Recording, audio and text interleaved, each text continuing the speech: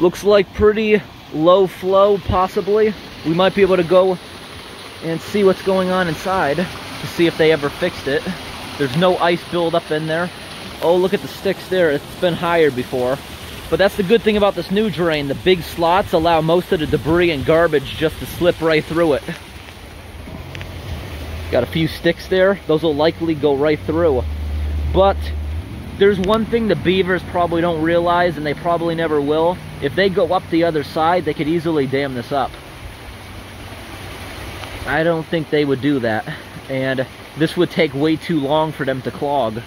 And if it ever did build a dam around the edge, it would go up and flow into the grate here where I'm standing.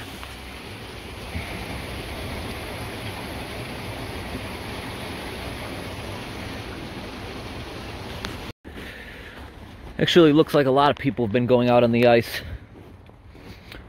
We can go out as long as we don't feel anything. This thing is probably really solid too. The other end, there's a little bit of water exposed, but that's only because that's the stream feeding it. You just got to stay away from the other edges. And look at this. There's no open air there, or open water. Last time there was some unfrozen water. People thought maybe it's because the concrete was still generating heat, because that's what it does as it cures.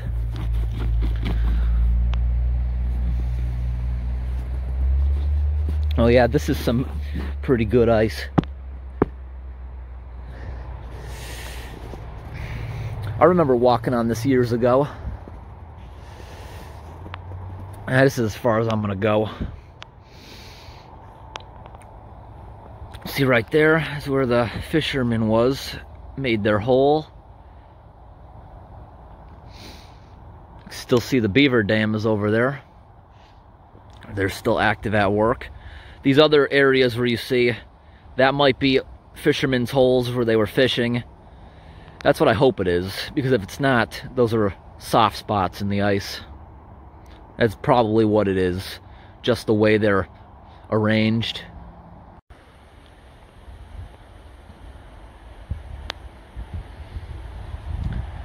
This was fun while it lasted, getting to unclog the old lake drain.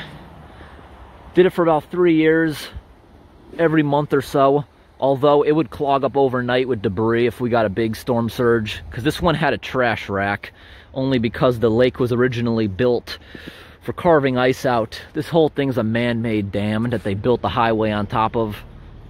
It's a private pond though, owned by some LLC that owns the old ice house. The DOT owns about 20 feet into the water here, but they can't drain it or remove the beavers because it's not their property. When they put the lake drain in, the newer one, they put a bunch of sandbags here. Yeah, I remember the reason I first started unclogging it was because it did get up to the road there and it starts flowing through underneath the bridge there. And I watched the city come out here with a backhoe that they drove probably from their DPW office, which is like not even 2 miles away. With their backhoe, they came in here, they lifted up one side of the grate, the other side came blasting through like a jet. That was just awesome. And ever since, they said it was okay if I maintained it with a rake before it ever got bad again. But if it ever did get up to that mark where it starts going over the road, that's like this high, that is way too dangerous to mess with, because if you get in there and you open up a whirlpool, that could actually suck you up against it. But the deepest I ever unclogged was only like 6 inches on top of it. That still made an awesome whirlpool though. 6 inches on top of it. Some people say that's dangerous and you could get sucked up against it. I don't really think so, because that's not a tremendous amount of water pressure, and it wouldn't hold you up against it unless you got an actual siphon going underneath it, and that means the pipe would have to be full, and it would put the pressure of all that water inside the pipe on you. But when it's just trickling around the edges, it's pretty difficult to create a vacuum seal with only 6 inches of water. And the Jersey barrier is the one thing they didn't do. It said in their job description that was going to be removed. Guess not. Still a nice retaining wall. Still got the tree to knock down the fence the time we went up there to look at that. I also remember the time I climbed over the fence to look around. Almost got my pants ripped on it, but now there's a clear opening. We went up there to look around to see if there was any cracking or anything, but there never was. Hopefully they filled it like they said they did. Let's go take a look around the other side. All right, let's go see what's going on inside. I got a nice pool here. Got some nice algae growing in there too. Kind of unusual for the winter, but it only takes a little bit of thawing to get algae really growing. All right. Got a nice styrofoam island. Okay. Almost too deep. Good thing I don't have to whip out the other boots. Just gotta walk slowly in the deep area that's meant for it to slow down. And let's go take a look. Got my lighting. Just gotta be slow right here so I don't overtop.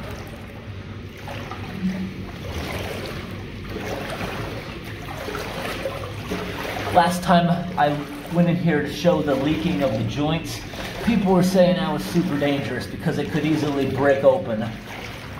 That it wouldn't just break open all at once. And even if it did, I don't think it would be that big of a blast that it would push me through, not that joint, because these are stronger than they look. They wouldn't just crumple open like a tin can. But we do got some logs and stuff in here. I think when this thing rages, there's enough pressure to break out any kind of dam that starts to form inside. Oh, that's gonna scare me when that happens. You hear that loud noise? That's people running over the manhole covers because they're not seated properly. One good sign is we don't see any gravel in here like last time. Hopefully they fixed it because they dug it up with an excavator since. It actually smells really good in here. That nice, kind of smells like the ocean when it's foggy.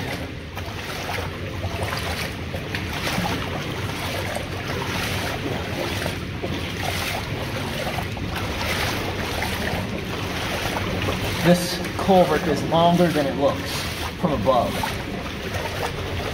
Takes a while. You can see this mark right here? Before they did the construction, this was sitting around in their DOT yard for a while. And that's watermarks from being rained on. That was the bottom at the time. I can definitely tell it's getting shorter. It's kind of crushed like an oval right here from the weight of the ground and even settling. We've got a little bit of gravel right here in the pipe, but that's really old by the way the slime has built up. Oh, I'm losing a lot of headroom. There's a lot of gravel right here, but that's old and undisturbed. That's been like that for a while by the looks of it. This joint is completely filled in with the gravel too. Got a little bit of whirlpool action. That ain't good. You hear that? It's hollow beneath the pipe right here.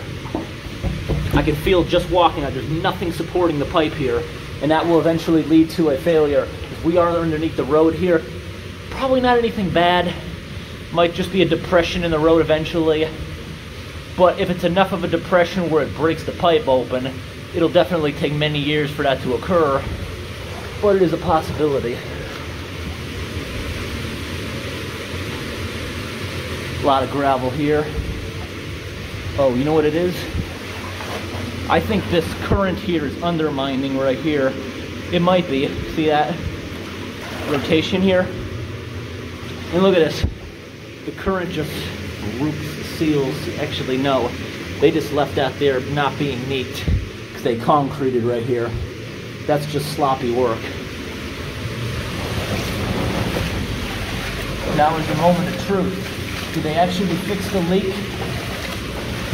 Like I said, or like they said they would, because I reported that, but I already see a red flag here. See how it's not tightly pushed? That'll eventually cause problems. I can see ground water right there.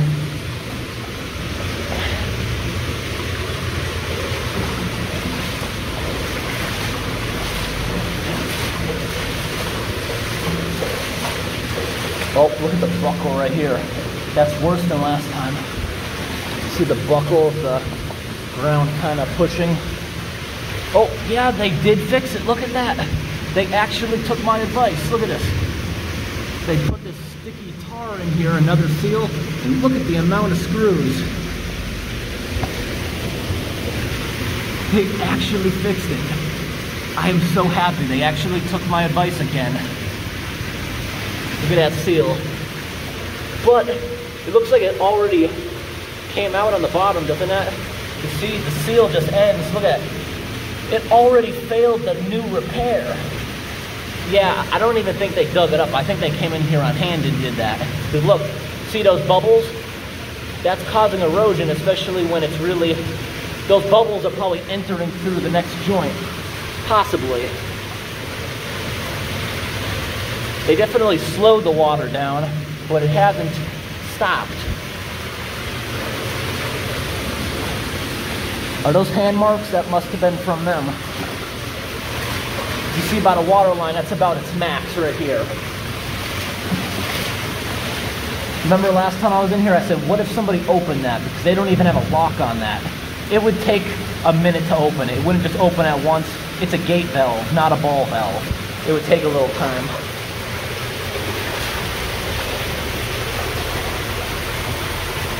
Again, the water's a little higher than last time. I don't see any visible anything happening here, but the water's got to be going in here to be able to making those little bubbles right there. It's got to be entering from here somewhere. Here's some more repairs. Oh, right here, dangerous. Hear that? You can feel it bowing. There's nothing underneath here. It's hollow. It's a hollow spot I'm standing on right now. Bunch more of their screws. I don't even know if those are the right kind of screws. I honestly, oh nope, they're not. Look at that one's already rusted. These are all probably gonna follow and become rusty. Oh, another rusty one. Those will fail in a few years. More tar. These ones, those are probably gonna fail too. Got a little bit of a dam here. Oh, hollow, hollow. It's going underneath from the structure.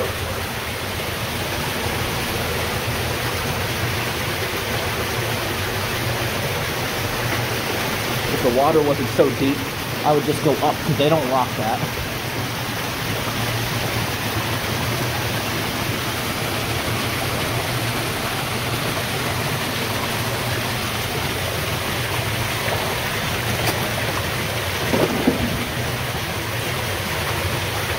Yeah, what I'm standing on is definitely hollow. It's just being held up by the structure. Yeah, there's water trickling beneath the pipe, and that'll slowly get worse under time. But it won't end in a dangerous situation like when it was underneath the highway 100 feet. In this situation, it'll most likely cause a depression that they will spot a few years down the road if it's not fixed quicker. But something heavy could also fall into it in an instant without warning. Sinkholes are not predictable. Don't try to predict a sinkhole. The DOT didn't think they were going to find a sinkhole when I reported it. Oh, they did. Right here is part of the... Oh, that scared me when I pushed it and it jumped out of the water. It's wintertime. Why am I thinking of snakes?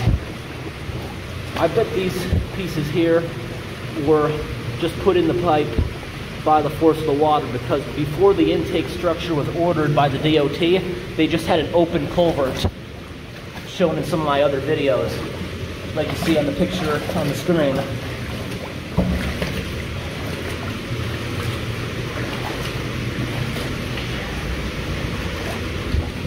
Just some shoddy workmanship, that's what that was back there. Oh, I'm gonna stand up and have a little break. Hopefully my eardrums don't get blown if this thing isn't seated properly.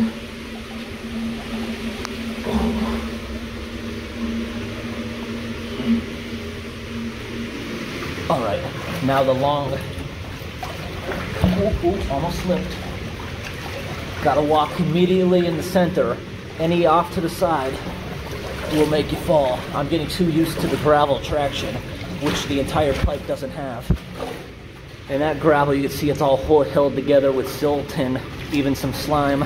It's been sitting there for quite a while, and I doubt it'll ever move. It's not hurting anything. If anything, it helps slow the water down and decrease erosion.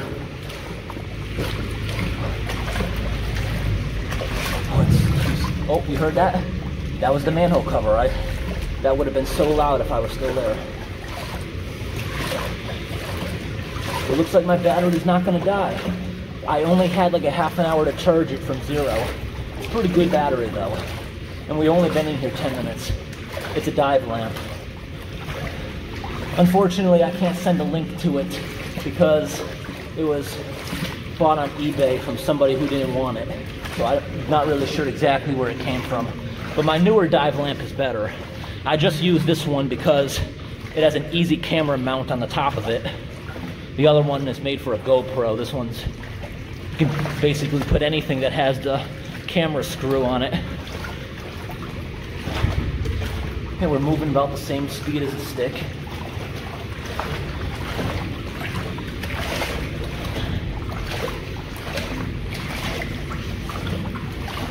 There's definitely concrete dust and other junk in the air. So this stuff here, as I walk by, I'm stirring it up because I can feel it in the back of my throat. Breathing in some dust.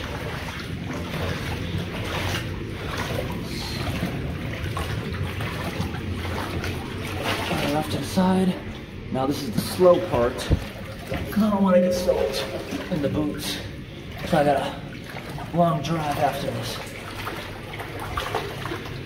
Oh, had a little spill, just a little mark. Gotta try to walk slower. And when I get out, we're gonna just take a look at the outfall of the old one that's been filled. Gotta really slow it down here. Shut my lights off. This even looks like it's put together like garbage. See how it all came apart? Because the rocks they put next to it is like slowly destroying it. Slowly step out. Yes, I made it without getting soaked. Ooh. Got some good snow here. This snow fell a few weeks back.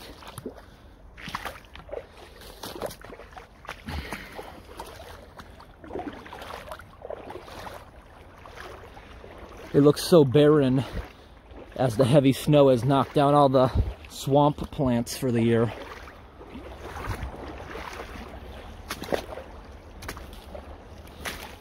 Remember how bad the old drainage structures were? They put new storm drains in at the top with their project.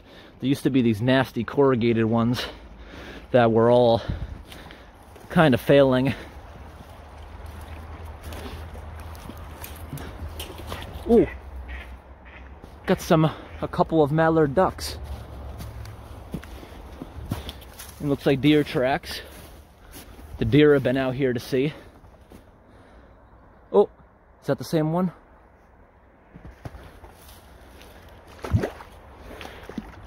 Got a tiny little island. Oop. That thing's never gonna run again with that much concrete in it. You can see some minor sagging. That sagging there is just, looks like it contracted as it hardened because you don't see it around the edge. If it was around the entire edge, that would mean they didn't clean the silt out of it first and it's slowly settling into it. That does not appear to be the case.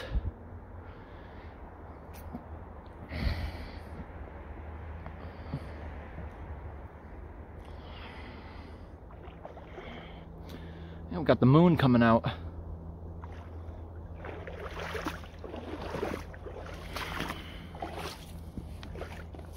All right, time to go. I gotta go pick up a dozen frozen mice for my corn snake. I don't feed live food to the snake because there's always a chance that the mouse will bite the snake's eye out or injure it somehow. And you don't want to have a blind snake. Snakes are miserable creatures when they're blind, especially when they are molting their skin and they can't see you. They will often bite you, especially if your hand smells like a mouse. I've had that happen before. But if the snake actually sees it's your hand, it won't bite. Mine's pretty tame. But if you just feed it a mouse, then you try to pick it up with your hand still smelling like it, it doesn't know it's your hand, it just smells a mouse and it sees your shadow. And here we got the other culvert that was not in the budget to fix along with the project.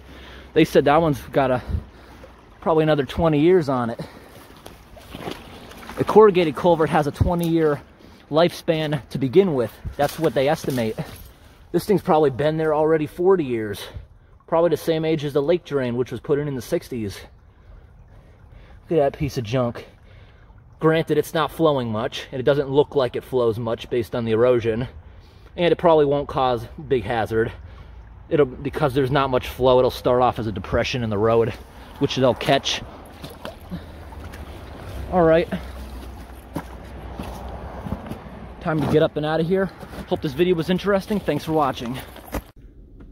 Definitely looks like a lot of fishermen come in here. Look how packed down the snow is.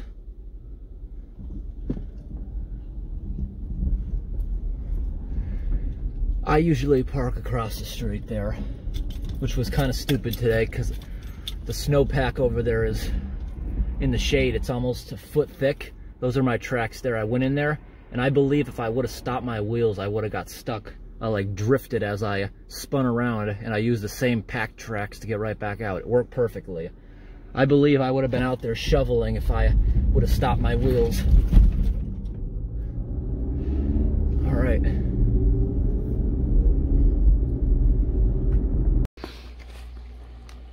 There we got some mice.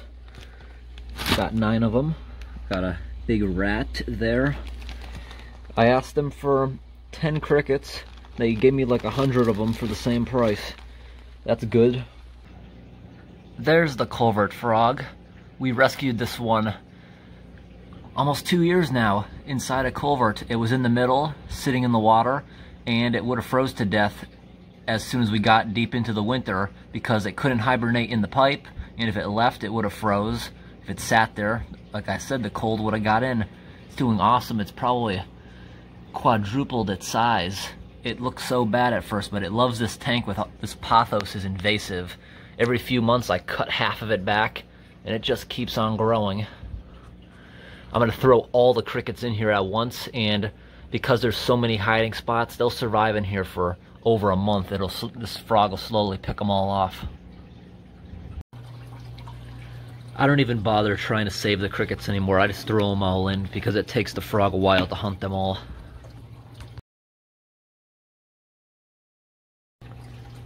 Adding some calcium to the crickets.